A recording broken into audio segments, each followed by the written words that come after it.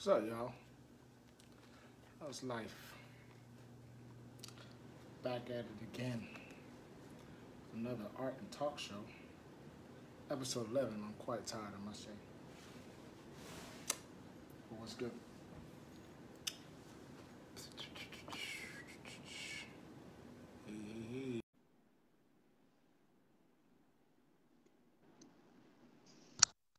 Hey, hey, hey. Hi there. The fastest my guest has ever come onto the show, I must say. I like to be prepared. That's good. That's good. I appreciate you. So, for those who are jumping on, you guys know how this, guys and ladies, sorry, you know how this show goes. I will be doing the art, and they will be doing majority of the talking. But of course, I'll be conversing, going back and forth, whatever the case may be. But I'll be doing my art, and they will be doing a lot of the talk. So, with that being stated, the questions that you do have, since this is probably about 40 minutes to an hour long. If we don't get to them in the comments, because I may not be looking at the comments at the same time as I'm doing the art, we will respond back after the video is posted through virtually commenting. All right.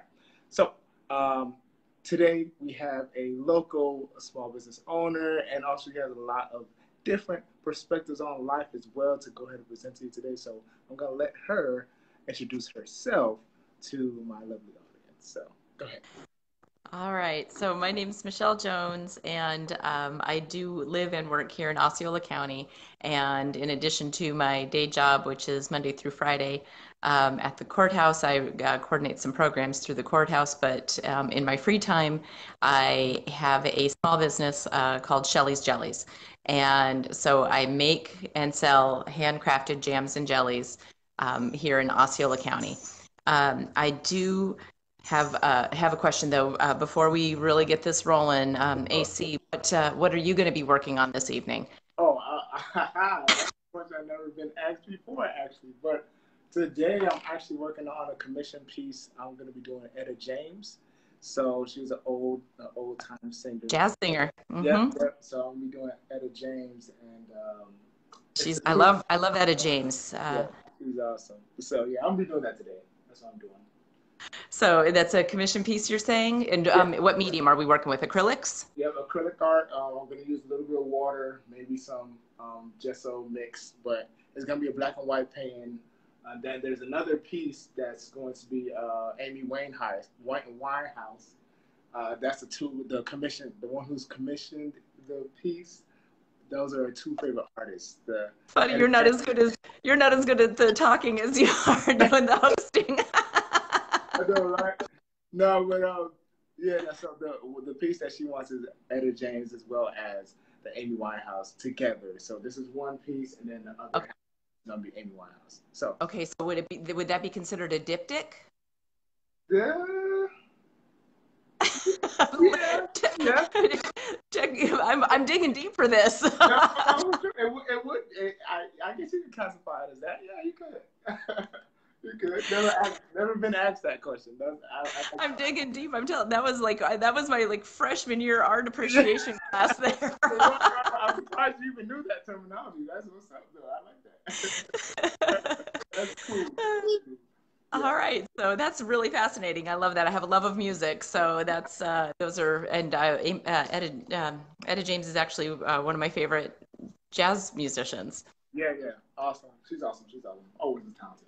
So, but yeah, that's what I'm working on. So it'll be. I might not be able to finish, but Fair enough, but it'll be interesting to see it come to life while we're chatting. for sure. So.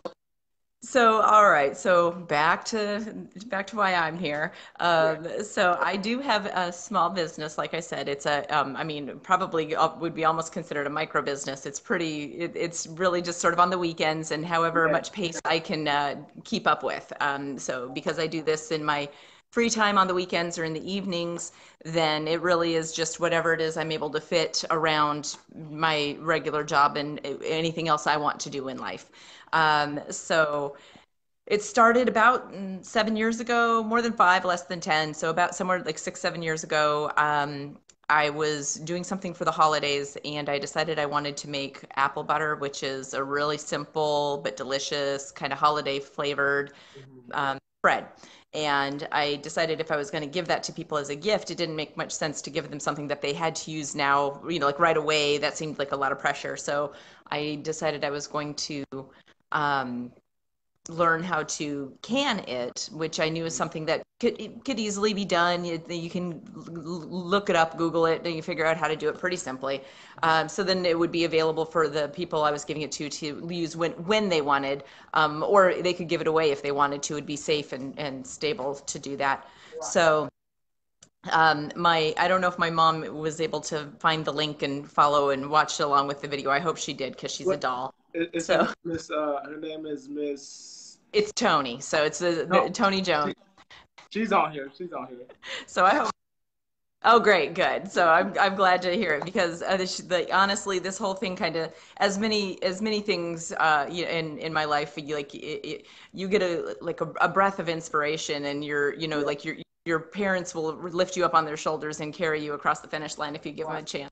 So I made an offhand comment about how I thought I was wanted to try my hand at home canning, and in less than a week, in like 3 days, thank you, to overnight shipping, I had a starter kit and the authoritative book on how to do home canning, like the safe home canning manual on my doorstep, ready for me to look at and ready to use. So I learned how to do the home canning, and I made the apple butter, and it was really, it was delicious. It was a hit, and it was easy.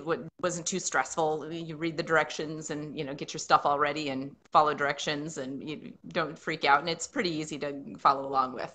Yeah. Not too long after that, at work, I'm sitting at my desk at work, and a coworker had passed my office and gone to another coworker's office, and I could through the walls, I could kind of hear just a little bit, like I could hear like mumbly mumbly Muffled. pepper, mumbly mumbly spicy, and then the other person says no, no, mumbly spicy, mumble Michelle. So like basically what was happening was one coworker had accidentally gotten a hold of a bunch of habanero peppers, which are a fairly, if you like peppers, then you would know that this is on the scale of mild to hot. It's considered a very high heat pepper. It's one of the hottest, not the hottest, but one of the hottest out there.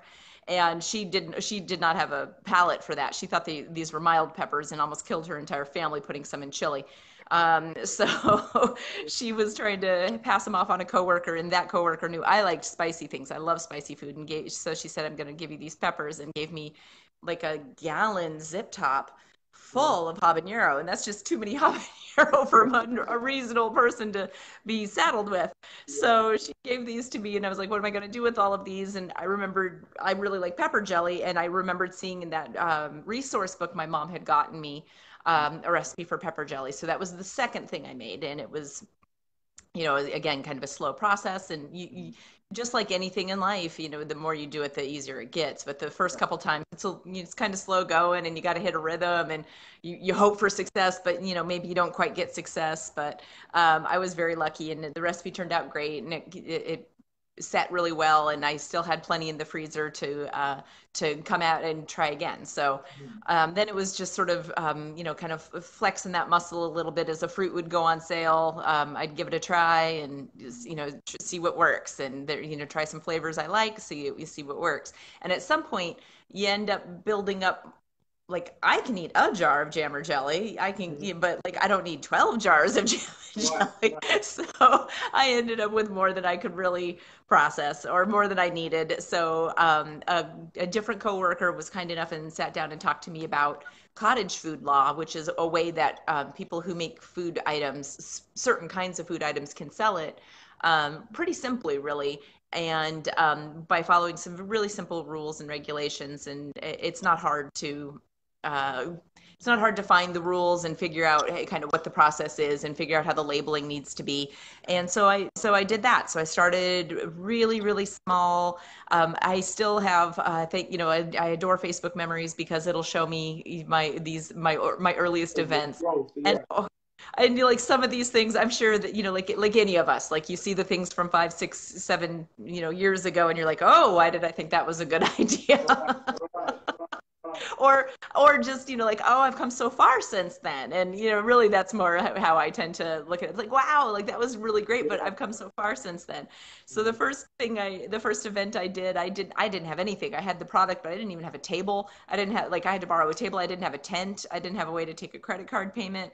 Wow. But the community out at the event everybody was wonderful. So one person let me kind of stand in the shade of their tent. The place where the show was at, like, they let me use a table, and everyone was like, if you need we can do a credit card and we can swap it out, and you've got to get, like, here's some ways you can process credit cards. It won't cost anything. It's really easy. So the whole, like, farm market community or vending community is just incredibly helpful.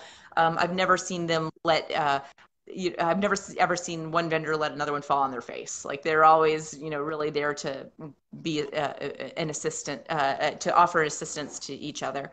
And I think I had 6 flavors available that day to try. And right now, I actually kind of took a look at my stock and kind of pulled some numbers, and I, like, routinely have 24 flavors at any given time. So right now I have 24 different flavors of jams and jellies available if I wanted to. And if I were to go, like, when I go and do a show or an event, I'd be bringing a sampling of all of that available to a show. All right. And yeah, so, that's it. Things have changed a lot since my first couple of events, where I brought, like, my table just looked, it was a whole lot of a few things, and now it's, a few things of a whole lot. Very big, and you're right. Very big. Yeah. So, so I really enjoy that. And, being connected to this community in Osceola County, in Central Florida, but Osceola County, I try really hard. I love to use locally sourced ingredients whenever I can. So I love to use fruit that I've been able to pick, or that has been sourced from local farmers or local, just wild fields. If I'm lucky enough to find one, friends' fruit trees. So, I've been graced and gifted with knowing so many people, and graced and gifted with so many opportunities, and it's just so much fun. It's great to try new things and have that opportunity and give it a go, and Yeah. kind of play with different flavors and make those connections too. If somebody gives me a bunch of guava that they don't, like, what am I going to do with all this guava? Like, I know what to do with all that guava. Give it to me. I'm going to make some jam up out of that. So I'll, and then trade it out and maybe let them try something that they'd never had before, or just make those connections and friendships. And it's been a great opportunity for me. And I Quick, personally really, quick yeah, question. Yeah, yes, sir. I didn't want to lose the question. So, as you were talking, because you're throwing a lot Alvin. of. So, with the quick question, I mean, you can continue going on with what you're saying, but a side question: when you buy the ingredients and foods and fruits and stuff like that from the farmers and local areas, do you believe that is um, it's less expensive than going to the actual grocery stores that they sell their things to, or is it that, and or is the quality better as well going directly to them than getting it processed through, going through that? It does depend on what it is. There's some things that you're not going to get better than at a grocery store as far as quality, but that's few and far between. Right. And so for me, like, I love working with locally sourced fruits. I love that when I make blueberry jam, I'm able to say, these blueberries came from this farm. These blueberries came from that row, Right. and I Right. picked them. Yeah, yeah, I like that, and I like that, that I can, work with it helps our businesses. It yeah. helps our local economy. It Yes. helps me. Yeah. Like, I love the bragging rights that it gives me, to say that this is home sourced or locally sourced. For sure. Yeah. Yeah. I absolutely love that. And, of course there's a lot of things that it would be easier maybe to get it from the grocery store. Mhm. And there's some things that you just don't grow here. Like, apples don't Right. grow in Florida. So, I'm getting my apples from the store. Yeah, yeah, yeah, yeah. Although I will say I have for real gone on vacation Mhm. and gone apple picking on vacation and then Yeah. filled my luggage with apples. Yeah. So Ain't nothing wrong with that, though. Ain't nothing wrong with that. Now, what I do want to ask also is, like, because you brought up a good point on how it helps the economy. So Yes. with the fact that how important. I'm sorry, I'm kind of sidetracked to what you were going into, Yeah. but one last Yeah. question is this. So when you when you how important is it for local restaurants to kind of support and keep that dollar within the community? Because Absolutely. what a lot of people do, well, what I see a lot of business owners do, they'll go out to Orlando or Polk County and Orange County because they got farms and stuff out there or Hmm. stores out there. But what they're not thinking of is that they're not keeping that dollar within the community, which is Absolutely. it makes sense to spend your money with the local farmers and the local grocery stores and whatnot in the Kissimmee because they can also vouch for you and say, hey, yeah, we, Exactly. this such and such sells our fruits or whatever it could be. So how important is that for It's really, I like that. I think it's important for businesses in general to kind of support as close as possible, like as close to your own zip code as you can. Like circulate out, but try, if you can get it from your own backyard, why wouldn't you?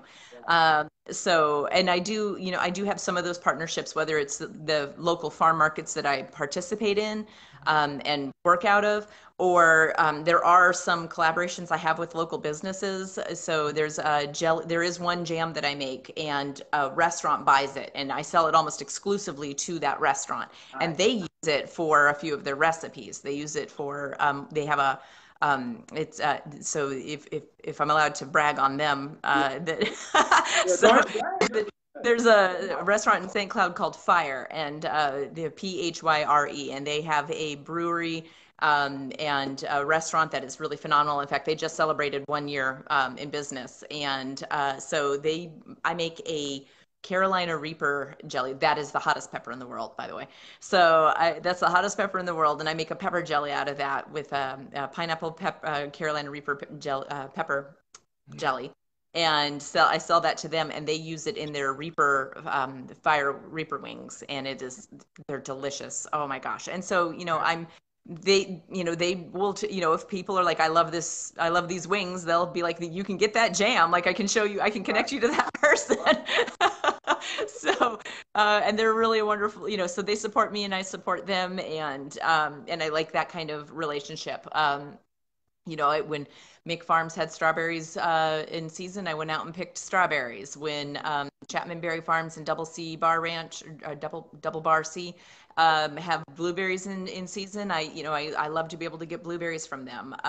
So and same thing, when I make, and Premium Peach is another local farm, Premium Peach, and these seasons are short. right. So a lot of Very times these short. fruit seasons, so we're talking about a business that has bills 12 months out of the Right, year right. and is making a profit, for 1 or 2 months out of the year sometimes, depending on the business. Peach season it's less than a month long usually. It's, 4 weeks sometimes. So, like yikes. So I love to be able to promote them and make sure that they are, give them their due, as it were, when I'm able to. Cool, cool, cool. Yeah, for sure. So that is really important to me. And to all of this, like, I'm talking about fun stuff right now. I'm talking about Yeah, making jams, like, and it's fun, and I make right. connections, and I love that, and I really do enjoy that, and I really like making. I like farm markets because I really like the short interactions with people, kind of fleeting, and I, not to say that they're not meaningful. I like that though. I like the, kind of a boisterous, brief, brisk, great interaction, and kind of keep it moving. Like I love that. It's like those like, oh god, like those weather radios that you have to crank to get them to, you know do you like them I don't remember, I don't remember that back in my day. Back in my they're day, like I don't storm remember radios. that. It's like a storm radio, like a hand crank, but it kind of builds it up like the battery. It Okay, builds you, like, okay. so I like that. Like those brief interactions kind of build me up and energize me, and I enjoy that.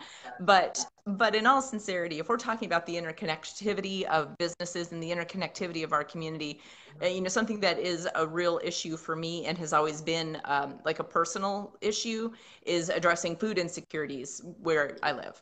So, like this, now that I'm just going to take like a weird, like dark tone, like, geez, Shelly, what happened? It's all good. That's what it's all about. It's all about. That's what the whole show is about. Educating information. So whichever turn it takes is cool because in life There you you never go. know So when the wheel tomorrow. has turned. It's all good. It's all good. So, so growing up, and again, kind of, talking about my family, my mom really raised me. Not to say my dad didn't have a hand in this, but my mom was the more vocal of the two parents. Yeah. So my mom raised me to really genuinely believe that it's not enough to live in your community. It's not enough to work in your community. Like that's expected. That's the base Right. minimum. Right. But my mom really raised me to be civic minded and to be involved. And involvement can look a lot of different ways. Involvement can be volunteerism. Involvement can be spending your time. It could be spending your money. It could be using your voice. Right. Volunteer, like being civic minded can look a lot of different ways for a lot of different people. It can, my mom, I lived in a suburban neighborhood growing up, middle class, nothing special, nothing weird, like just really as middle of the road as it could be.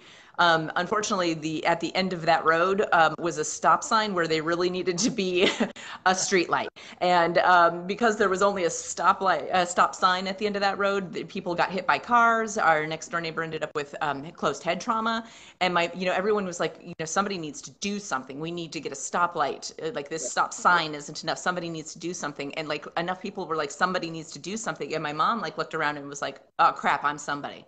Yeah. And so my mom like had to go and figure out what the ordinances were, what the processes were. I can't even tell you, she just, it was boring, it's like she was knocking on doors and answering, like making phone calls and reading information and trying to figure out how to get a stop light because Yeah. the kids are getting bigger and they're going to be the ones that getting hit by cars. Right. And so she figured out what to do. And so she became a real community advocate. Mhm.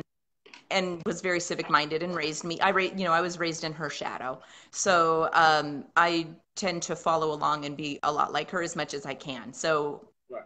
my day job involves a lot of community involvement, but my side time also is deeply connected with that. So food insecurity is something that she was always really sensitive about, and so am I. So the idea that people may not have the ability to, for a variety of reasons, access the necessary nutrients that they need in a day. Yeah. So, and there are a lot, again, just like there's a lot of ways you could be civic minded, there are a lot of things that could be a barrier to being able to get the things you need. Right. A barrier could be transportation. Maybe I don't have a car to go to get food. A barrier could be ability to store or cook food. If I am living in a hotel and I have a coffee pot and a microwave and a mini fridge, the fact that a local grocery store has a family pack of chicken thighs on sale for, a very good price doesn't help me because I have no way to keep that. I would, just sorry to cut you off. Oh boy.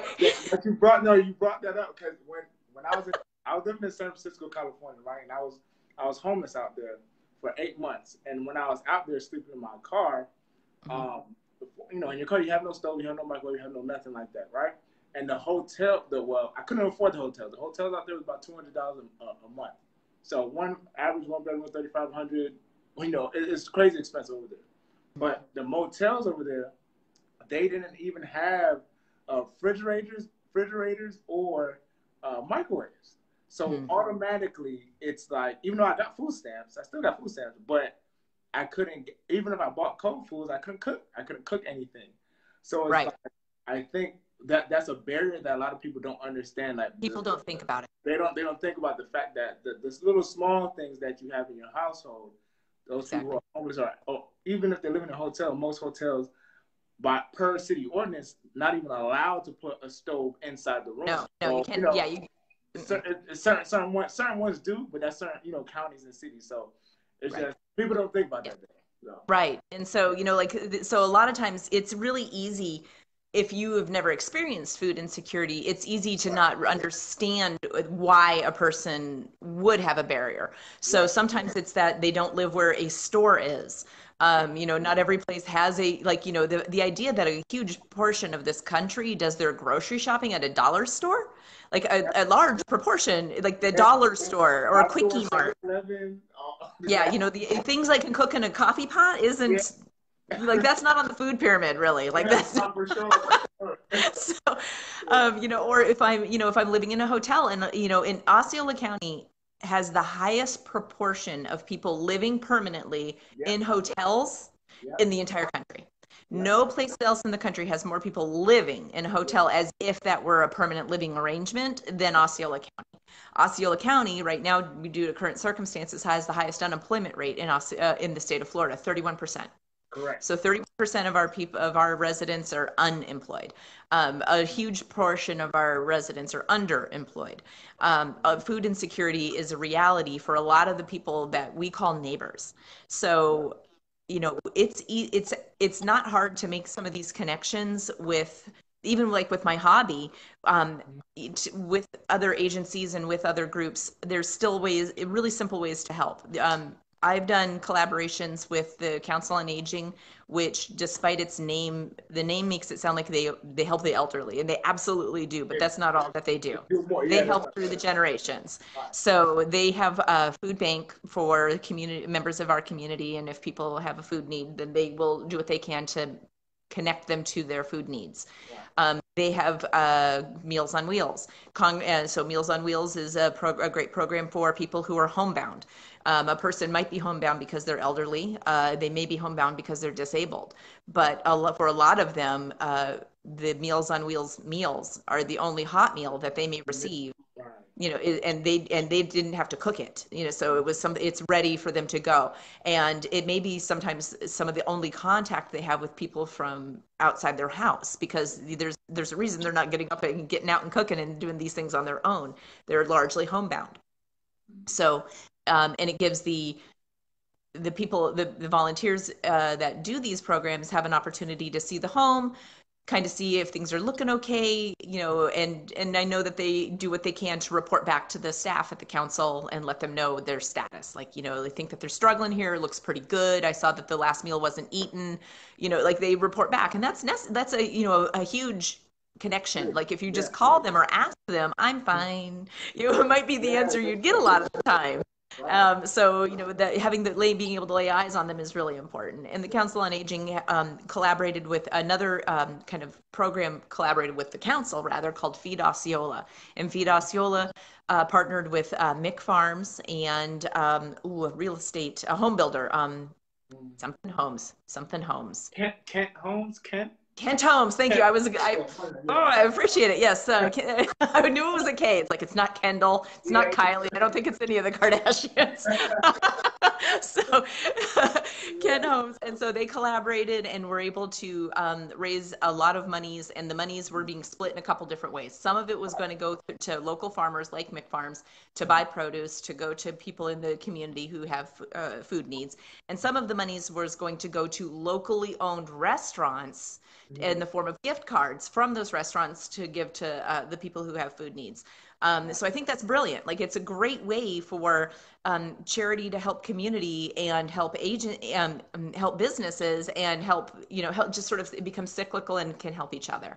And there's no reason that we can't there's no reason that our efforts can't be kind of multi-pronged and can't, you know, like you can kill a lot of birds with a stone if you're clever enough. And so, you know, I like that this community is small enough that we can, with kind of these efforts, we have a maximum reach. So I think that's something that I really, and even like with Shelley's Jellies, I've done food drives within my, like, you know, bring me some canned goods and I'll donate, you know, like you'll get, if you bring me canned goods, then I'll give you a sale on your purchase, and then those foods will go directly to the food bank. So, you know, I definitely try to support that, and I try and support by getting the word out there and, you know, and doing anything I can to bring awareness to it. You know, I think that there's a lot of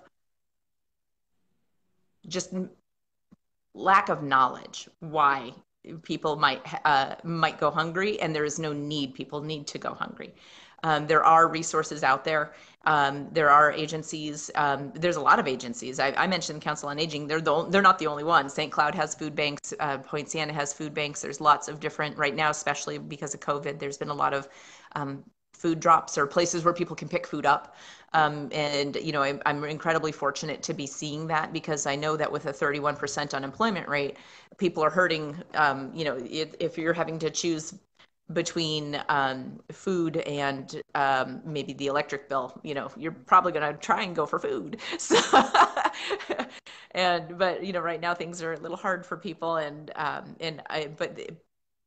but things are always hard. Like right now we're facing different challenges, but there's always people in our communities that are going to have some kind of a struggle, and there's no reason that I don't feel comfortable trying to pretend to turn a blind eye to that, or giving lip service to like someone should help them, which kind of like the lessons my mom taught me when I was so young. It turns out I'm someone.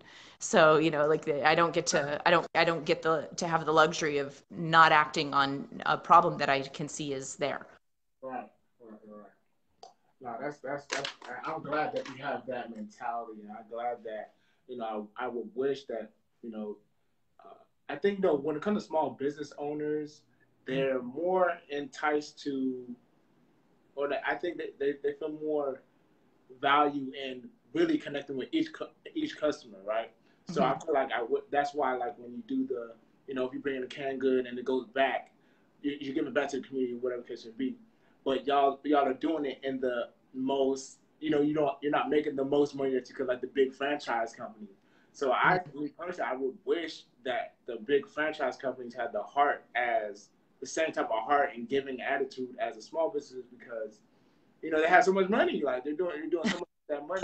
Like, man, you can really change the world. You can really make a great impact to where everyone is either being fed or you're helping out, whatever the case would be. But Yeah. small business owners and franchise 500 company owners are completely not the same. So I They, just wanted to say that I want to commend you for for doing things like that, because I think that is needed, and I also think that's what's unique with the small town, downtown Kissimmee, downtown St. Cloud.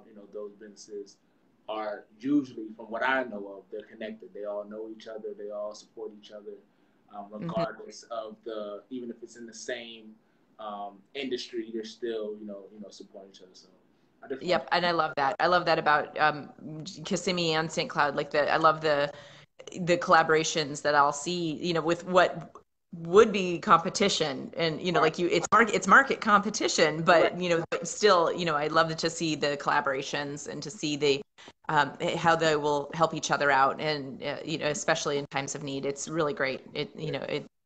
I definitely have appreciated that and benefited from that. So now let me get into what is the.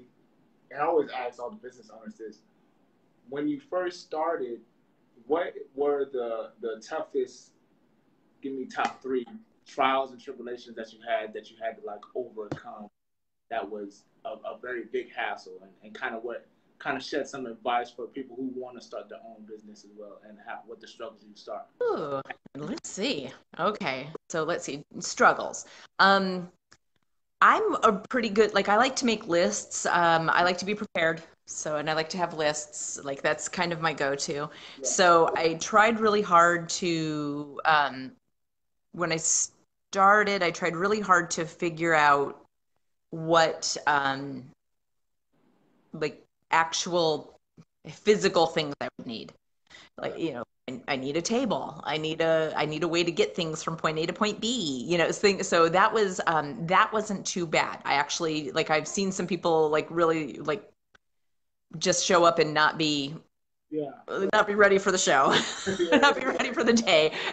And like you never mad at it. It's like, but wow, like it didn't occur to you that that might be a thing you need. Okay, all right, like maybe you could start a list. So, Right. so that wasn't too hard for me, but trying to figure out, one of the things that was a challenge was trying to figure out, like, if I have this thing as a product, how do you price it? And so that was a challenge for me for sure. And I definitely reached out to some other people who do similar things, but in different areas, and asked them kind of how they went about because there's a couple things with like with specifically with what I do there. In the product, there's the making of the product, and then there's sort of the presentation of the product. So like, with a jar of jam, you've got the jar, you've got the jam inside, and then for me, like you have a label, and you need the label because for cottage food has to have some magic words on it. So I have to make sure that it's got its magic words in the approved font size, etc. And for me, I also like to decorate them with a little bit of fabric. So, I refer to it, I call it dressing them up for their big day, like they're dressed up for their party. So for me, I would ask around, and the other people who are far more well versed in this than me would be like, you have to like consider how much does it cost for this jar? How Right. much does it cost for the fruit, for the sugar, for the spices? How much does it cost for the fabric? How much is your time to cut the fabric out? So to make the things, so all of that took a long time for me to really crunch those numbers and figure out what was an appropriate cost to make versus price to sell. And that is an area where I think a lot of home crafters can really struggle. Like people who are small, really small business owners, or like I said, mine's basically micro business. Right. And a lot of times, like with home crafted items, something that just breaks my heart is you could be at a farm market or a craft fair, and somebody will see something that somebody's made, and they will say, well, oh well, I could buy it for less, or I could make it for less. Right. And of course, like that's such a gut, like that's such a punch to the gut, because yeah, you could, but you didn't. So like, I did that thing. Like I'm the one who took the time to make the thing, and this is the price that I feel like is fair. And when somebody says that they don't think that the price is fair, like especially on things like handcrafted like blankets or garments and things like that, that's really, it can be like it can be really dejecting to hear that other people don't value your things the way you value your things. And I mean that in the fiscal sense of value. Yeah. So that's, can be a little bit painful. Thankfully, I haven't had to deal with that a whole lot, but not none. Um, and And sorry to cut you off.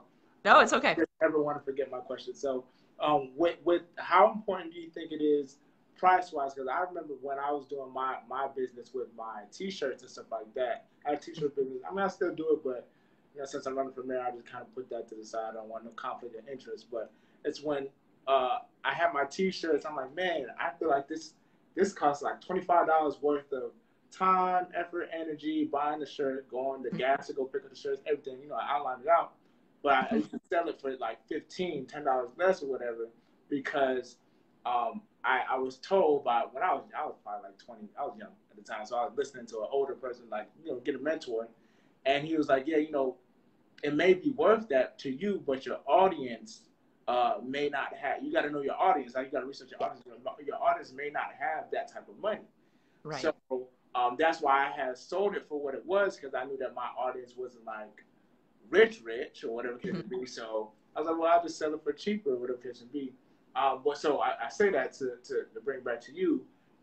Did you ever price gouge like based off your audience on certain markets? Like, did you go to a certain show and then price it a different thing, or a different price for your gems, and then in your store it's a different price, and online it's a different? Like, did you do Yeah, that? it's a really good question. I actually just recently, within the last 6 months, did a price adjustment. Okay. So like I had to change the prices on everything because I realized it's like this is not worth it. I mean, Yeah. I love what I do, and it's not that that's not worth it. I love what I do, but I was seriously under price. Like what I was selling, it was Yeah, definitely like undersell. it was definitely underpriced for what it is. But Wow. there have been times where I've done shows and I have known that the audience, and that's really important. Like if you're going to go do an event, it's really like just because there's an event available and the vendor space or the booth space is at a price point I'm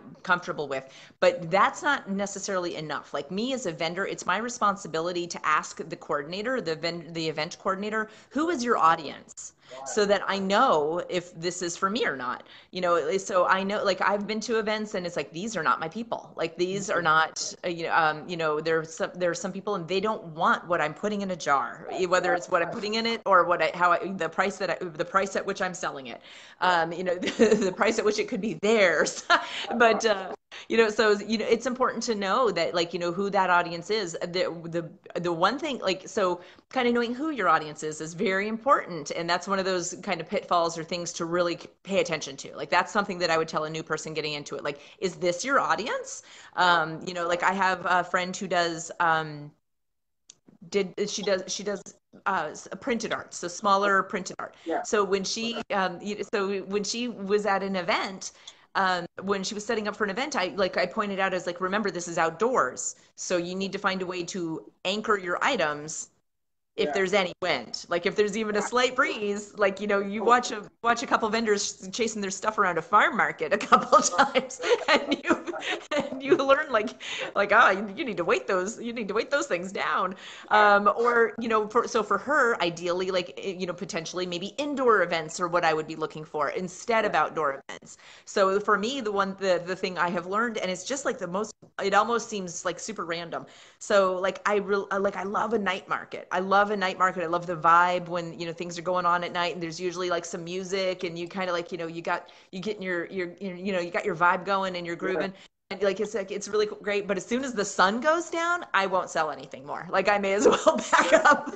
There's something about, as soon as the sun goes down, it does not matter how many lights I have at my booth. It does not matter how well lit the kind of general area is. When the sun goes down, apparently jam does not look delicious in jars anymore because nobody's buying it. And you, So I know you that. try Like, to I've been you try to make some glow in the dark jam in my right. Like, I need to come up with something. I'll work on it.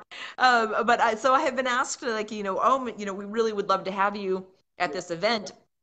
Oh, sounds like fun. Is there indoor space as well as outdoor? Outdoor only? Ooh, Right. like, I'm gonna really have to think about Right. Right. that. Right. Right.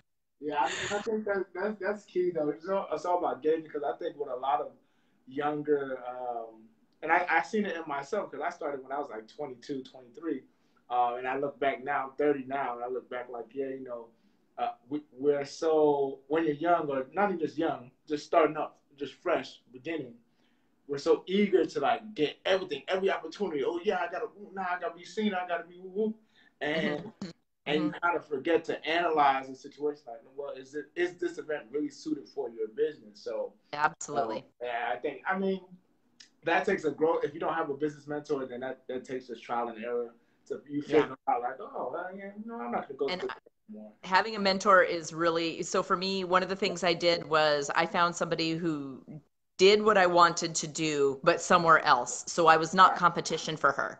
right, So I found her on Facebook and I hit her up and I was like, will you pretty please hold my hand and be my best friend? yeah, So, and she was wonderful and she still, is a resource for me. And we became friends. And so, like, something I enjoy doing is each year I like to enter into the county fair. And even though she does something similar, she's branched out and she does baked goods instead of just jams and jellies. But she had never entered the county fair. And so, like, last year, I basically bullied her into, like, so you're going to enter your county fair, right?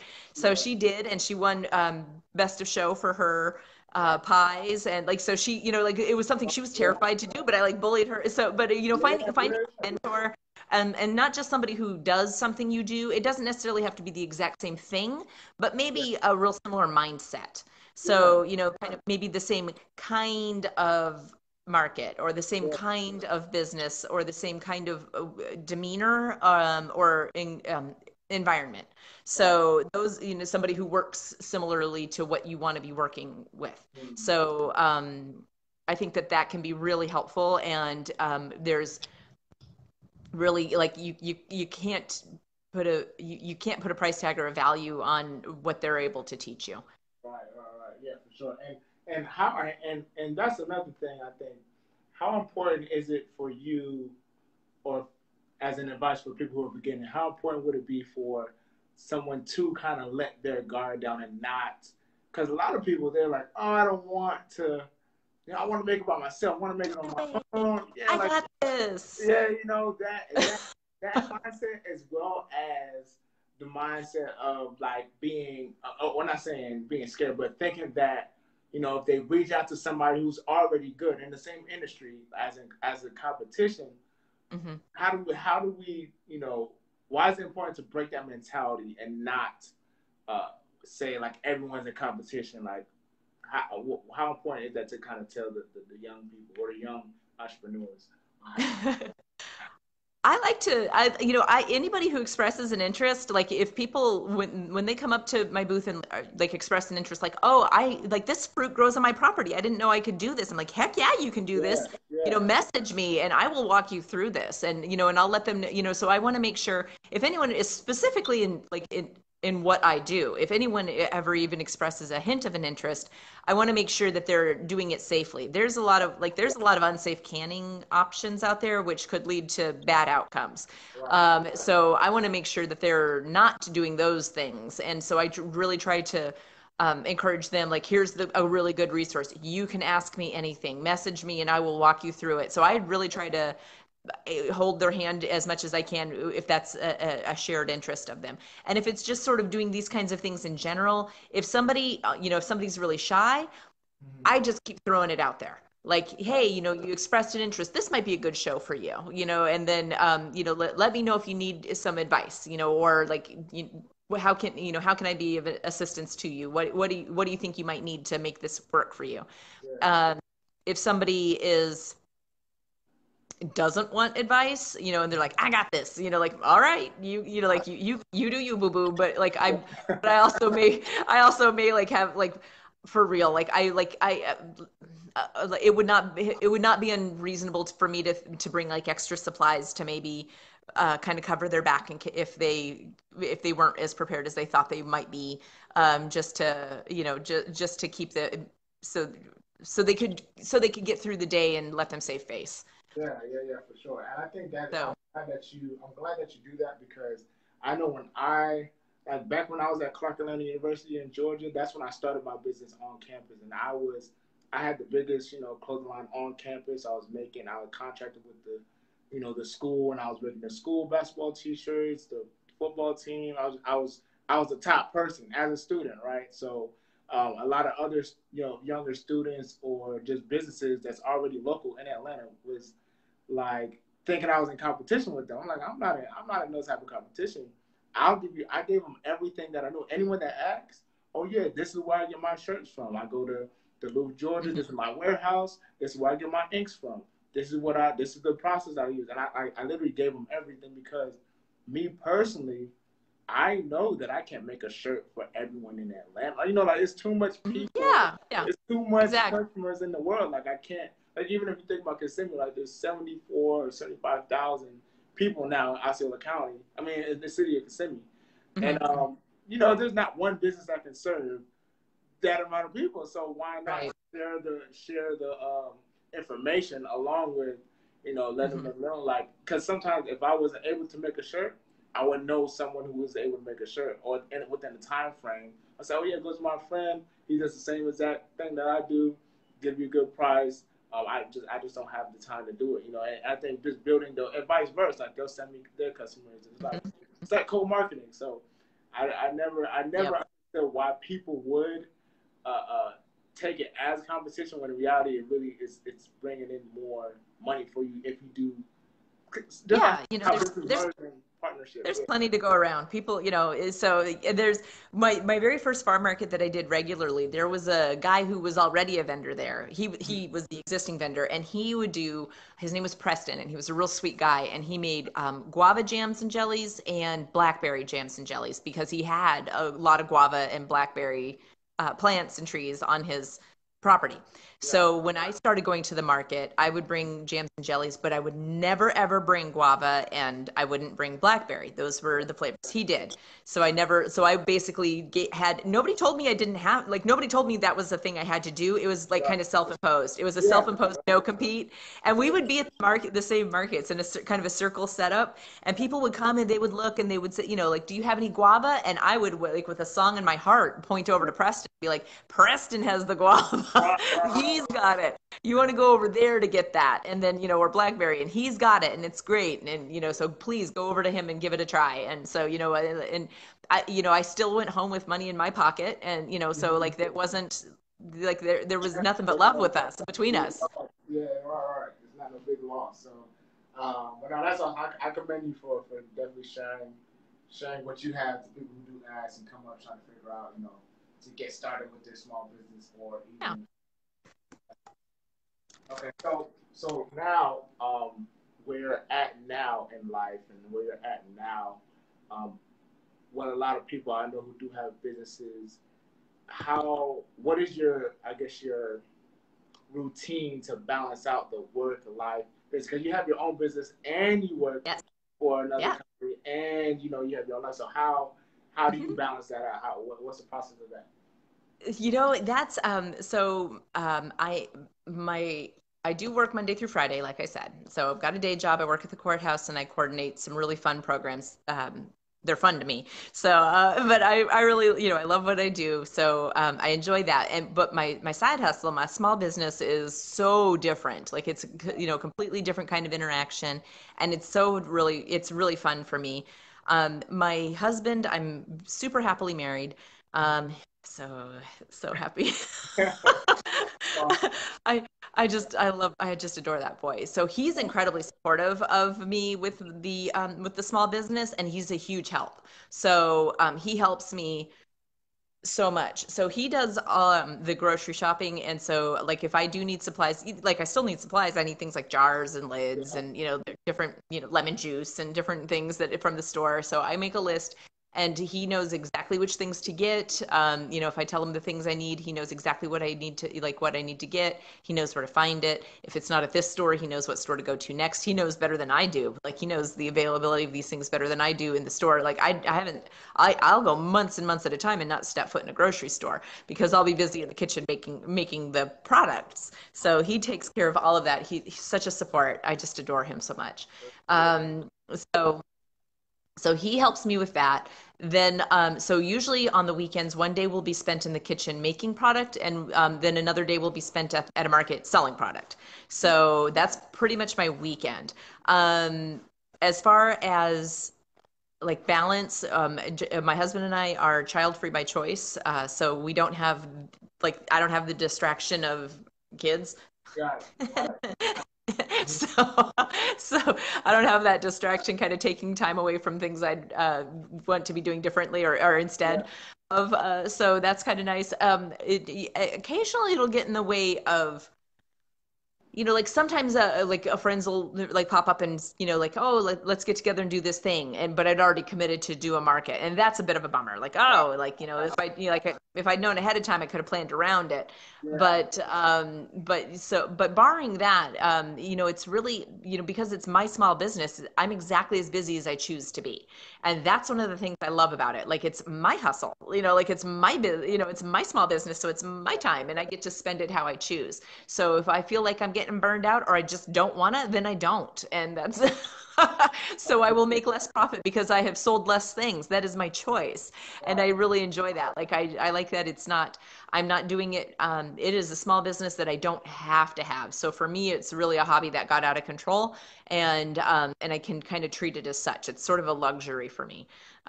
So, if I were dependent on the if I were dependent on the business for income, obviously that would be a different kind of beast. But I'm, so for me, and like I said, the interactions at markets, those kind of small, brief interactions are good for me. Like they kind of energize me and fuel me. So they're good for my temperament and personality. So I benefit from those engagements, the kind of quick like 5-10 minute engagements and then keep it moving on to the next thing and I love that I love the I really do enjoy those interactions when I have them. So that kind of refreshes me and recharges my batteries for the week ahead. Nice, nice. Well, that's awesome, and that's that's great that because I know that's one of the barriers. Well, not say barriers, but one of the actual balance issues would be the yeah, I gotta take the kids to school, or we gotta figure out who's taking Yeah. the kids to Birthday parties. yeah, all of that. Like, how it takes up a lot of time and money at that, and then Yes. you would have to make that small business an actual financial income like need. So Mhm. that's small. So it's a little bit easier for you to have that work life. So that's cool. That's awesome. So what is the I guess now, like now you've been doing the business for years. Yeah. What now do you think is like what's the struggle for you now? As in, okay, I've been in the business for a while now. I went over the beginning stages of struggles. What is the uh, kind of like the not say dilemmas, but what Mhm. do you see as something that kind of is holding you back, or you think could be better or should be better by now? Yeah. So a limitation that I face is because I sell under cottage food law, the way I can sell is limited. Okay. So I do farm markets and events like that because with the way the wording is in cottage food, I have to I have to sell the product directly to the customer. I can't have my products in stores on shelves and have them sell it. So like I can't basically like Why is that? that's it's one of the rules of cottage food law. So cottage Okay. because my products are made in what's called a cottage food operation that's not subject to Florida's food safety regulations. So basically, it's because I don't have because I'm cooking from a home kitchen instead of a commercial kitchen.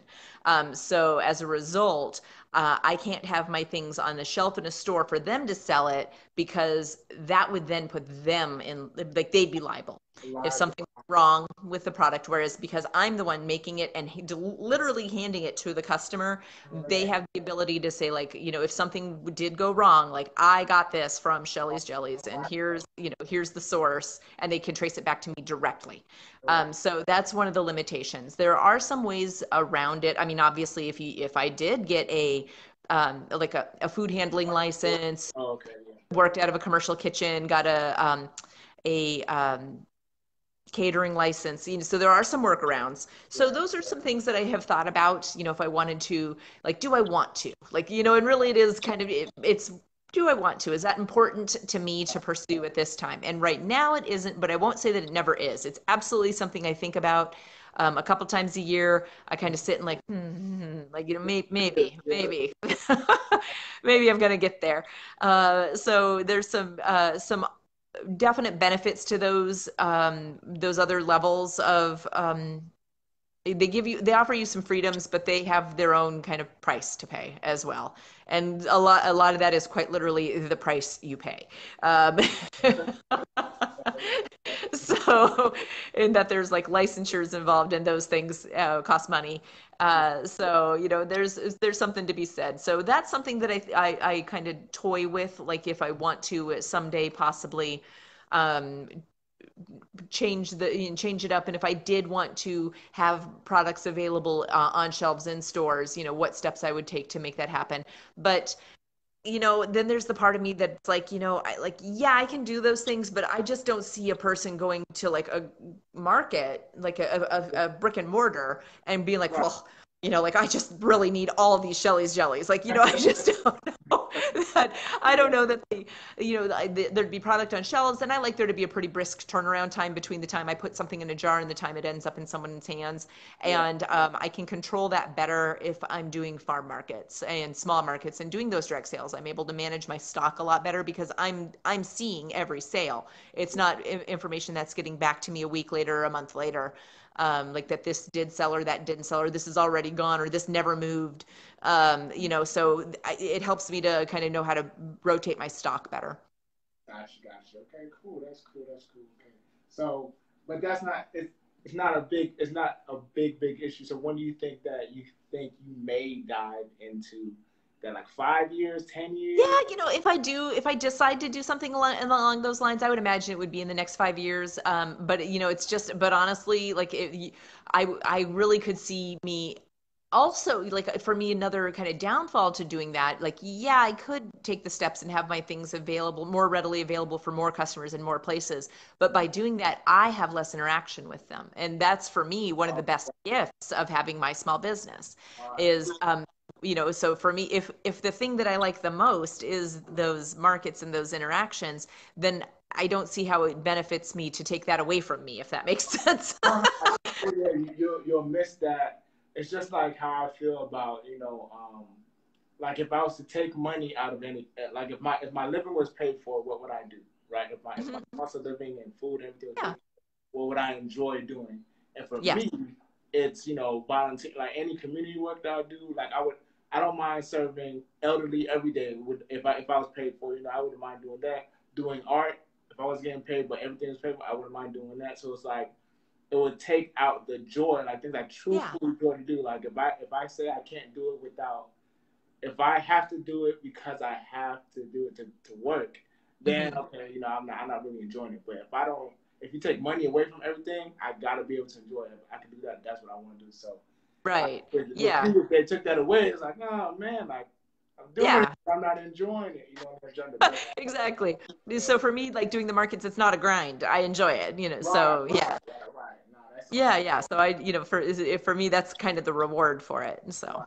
I got you. I got you. Cool. Okay, so um, with that, kind of,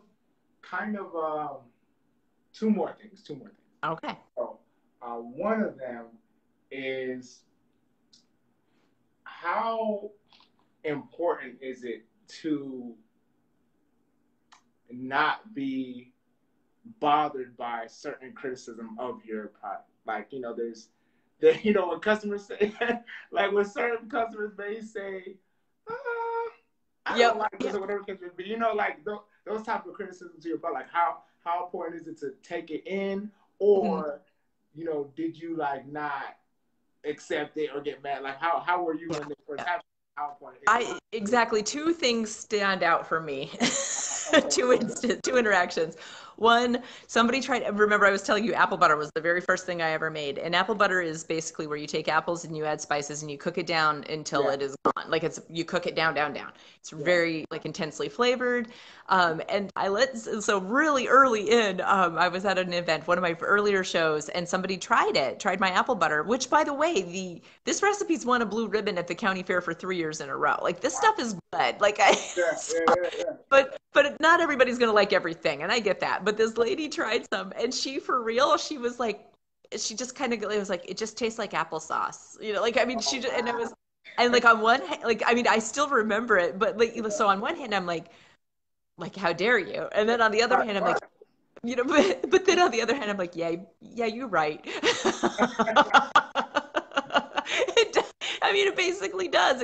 I mean, I kind of describe it as like applesauce on steroids is how I describe it now. Yeah, But but then like at another time, a lady had come by my booth and she was looking at everything and she was checking every flavor out, just really like looking at all the like looking at all the labels.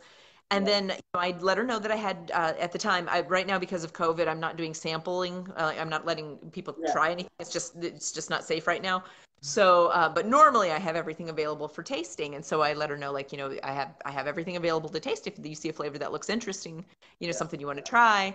And she's like, no, I don't eat sugar. And so like I mean, and she said it with such like I mean it wasn't like oh it wasn't at all like I mean not that she owes me an apology for that but she was just so like bold in it like I don't eat sugar and so and I for real something about it like absolutely like I'm usually it's not to say that I'm usually like even keeled. That's actually not really a good way to describe me, but it just like caught me so like it was so backhanded somehow. And so I was like, then I for real said something along the lines of then you won't find anything here for you. Like because all of them have sugar. I got you. Yeah, I mean she could have been looking for someone else and I don't know, but I for sure like did not respond well to her comment and like I feel badly about it now, but it did so I was taken aback by that but yeah definitely like sometimes people have opinions and yeah, they're allowed to people will but why don't you use organic sugar because right, it's expensive right, like I will if you would like me to make you a batch of something and have it made with organic sugar or coconut sugar or any other kind of thing like I will if as long as it's food safe these are things I can accommodate for right, you right. but Right, but for the general everybody, like if table sugar is good enough for your breakfast cereal, it's good enough for your jams and jellies. right, So, so like definitely people, they have their opinion and they're entitled to it. Some people will come and Oh yeah, my mom does this too, or my mom used to do this too. And well, what I take away from that is, she used to, like she doesn't now, and Yeah, that's okay. Like these things are, crafts are hard. yeah, Handcrafted things are hard.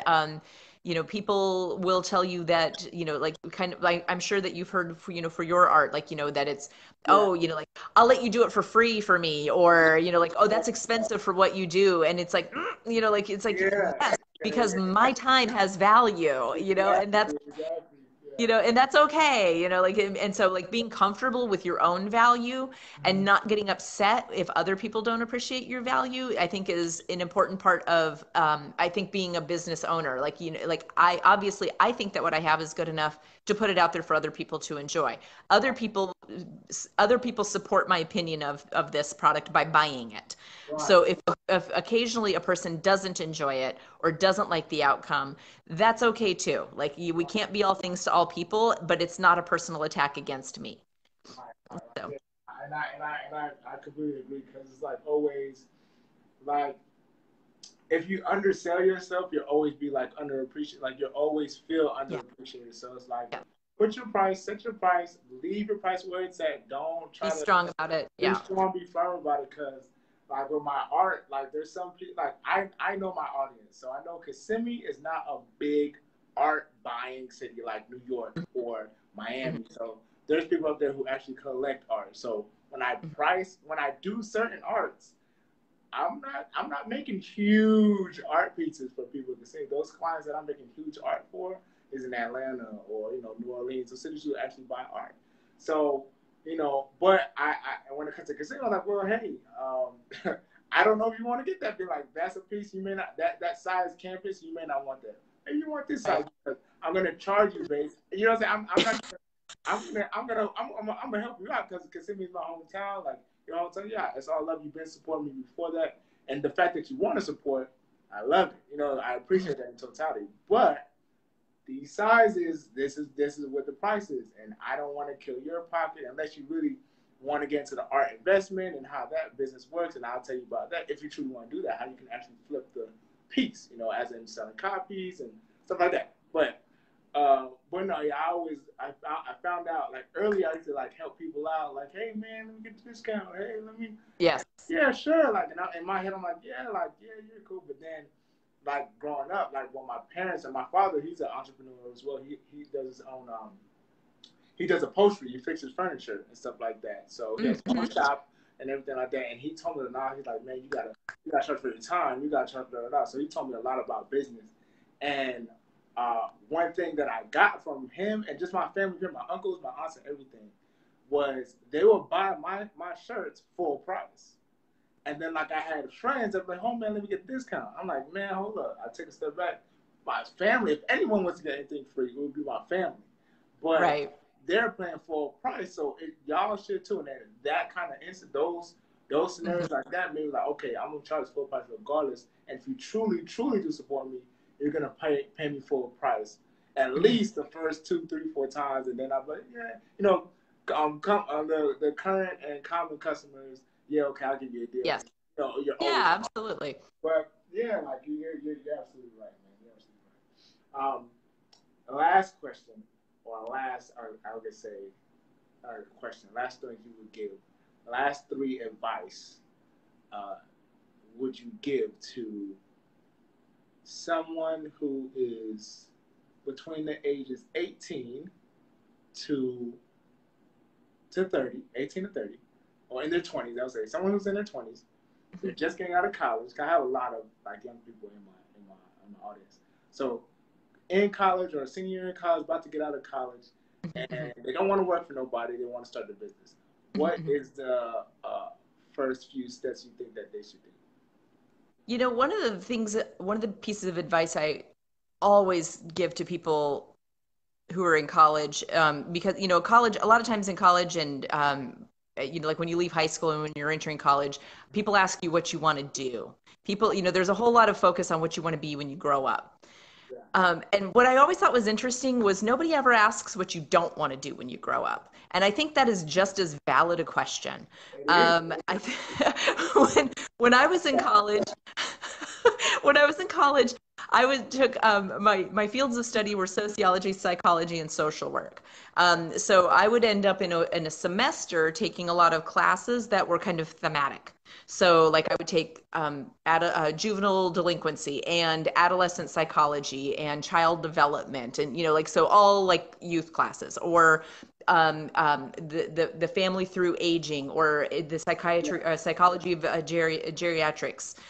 So I would like take a semester at a time that were kind of based on themes, abnormal psychology, um, criminal thinking, so like again, like like these semesters, a whole semester at a time, where the topics were similar but different. And what I learned pretty quickly about myself was that there were some things that I was very interested in, but also like pretty quickly it occurred to me like there are some things I don't want to do. Like Yeah. there were I realized really quickly there were populations I never wanted to work with. I don't want to work with children. Yeah. I have never worked with youth. Yeah. And because I figured out that that's something I don't want to do. And like that's not like so I think it's going to be important when you forge your way into the world, whether that is like a normal job, whether that is a small business, whether that is a technical education, or a technical trade rather, in whatever field you go in. I think it's important to know what is kind of a deal breaker for you. Like know the things that you don't want to do, and trust that about yourself. I mean, and I'm not saying be closed off to possibilities, but when I was out and about and like I'd go on job interviews and I'd interview for job A, and I'd go on the interview and I'd go on an interview for a program that was going to deal with adults, and they would say, oh, well, by the way, we have this position open that deals with adolescents. And I like for like it's like, nah, man, like that's just not a population I don't have the temperament to work with. Right. Right. so so maybe no. So just because an opportunity presents itself doesn't mean it's the right opportunity for me, or it doesn't mean it's the right opportunity right now. I've also been in a position where opportunities for promotions have presented themselves and I turned them down because it wasn't the right time. So I have interviewed for I'd interviewed for a promotion. It was a big step up, but I realized that I still had so much to learn at the position I was in that I actually took my name out of consideration for it, and then later found out that I was in fact the like selected candidate, and then had to say like I hope that this doesn't mean that other opportunities, I hope other opportunities will still come my way when down when I'm ready, but I hope that I'm not shooting myself in the foot, but it just wasn't the right time. So I think that knowing the things you don't want to do is really important, and also being comfortable with the idea that like trying to know yourself enough that if you're not ready for something, be okay with that. Like be okay that maybe just because an opportunity is available doesn't mean you have to take it. So if you are able to go in a direction that works for you and learn what you can every step of the way. Like make sure that you really absorb the lessons being taught at each step of the way. Nice. Yeah. That's awesome. That's great advice, actually. I truly agree. In the if you're not ready, don't. Because I know a lot of people don't know. I was always a good drawer, but I started painting last year. This time last year. Oh, This, wow. yeah, I only started painting this time last year. So a lot of people don't believe that, but like, yeah, I really just started painting this time last year. My first painting was horrible. So I started. I practiced. Well, I read a book called Golden by Malcolm Golden. I think his name is, I forgot. But basically, he created this whole 10,000 hour theory to where if you practice anything in 10,000 hours, you'll master it. Hmm. So that's what I did. I was like, well, I was always horrible at painting, but let me try and do it. Because I took one painting class my whole life, was in college when I got my bachelor's, and I sucked at it. I was horrible. I was like, I'm never touching painting again. So that's the only time I ever painted, and I gave up because I wasn't good at it. I was only a drawer. I wanted to be a cartoonist. I was like, yeah, growing up in Kissimmee, I wanted to draw for Disney and Universal, and that was Hmm. kind of like my goal. But now, I started painting, but I knew the first 6 months my paintings weren't like I knew like you'd be like, oh yeah, can you paint this for me? I'm like, yeah, I no, I can't. I Like can. I'm not going to ruin your face on this camera. You know what I'm saying? Like yeah, I'm like I could draw it for you. I'm like I'd rather draw it for you because I know I mastered my drawing technique, but I can't paint it. Not yet. I was like, just wait. But of course, I could have tried. Like, yeah, give me your money, and I attempt, and you might like it, you might not. But I just knew when, like, I'm not ready. I'm not ready yet. And then now, like this year, I mean, my first one was probably like my first one probably in February, to where I felt like, yeah, I'm confident I could do. I did like 3 of me. The first one I looked ugly. Second one I looked okay. Then the third one that looks like me. So once I figured out how to do it, like the whole facial features and painting it, then I'm like, okay. Now it's time for me to go ahead and accept, and I know I'm confident in myself that I can do a good job every single time. So I think that knowing that and not being too eager to like accept everything and being able to perform at your top level or best level is key to know. So that's great advice.